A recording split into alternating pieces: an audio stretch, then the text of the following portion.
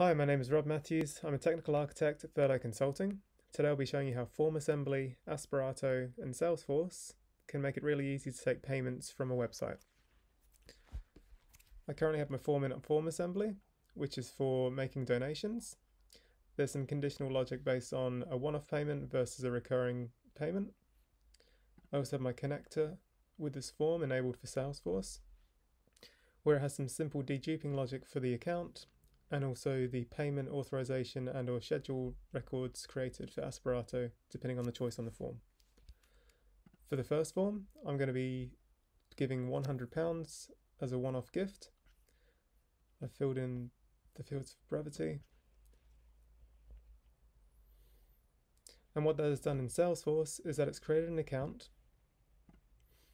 and it's also created a payment record for £100.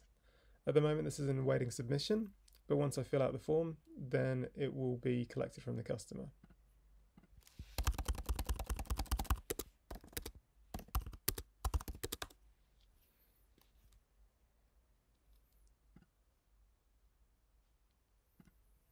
If I refresh this page, then you should see that it has now been collected from the customer.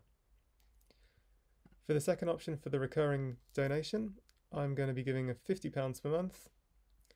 Again, I've got different details, so a new account will be created in Salesforce.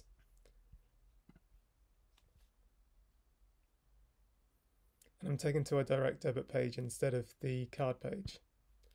If I go into the accounts, you'll see that a second one has been created for the monthly donation. And also there has been an authorization created for that direct debit mandate. Again, this is awaiting submission. It is not yet enforced because it has not been completed.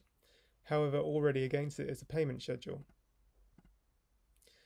And that payment schedule has the details of the frequency and also the amount that should be taken from the account every single month. Thank you.